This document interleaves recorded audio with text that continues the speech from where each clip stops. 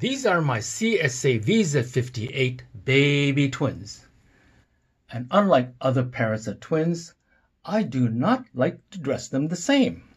That's why I changed out these original outfit to custom blonde wood to custom beaver barf.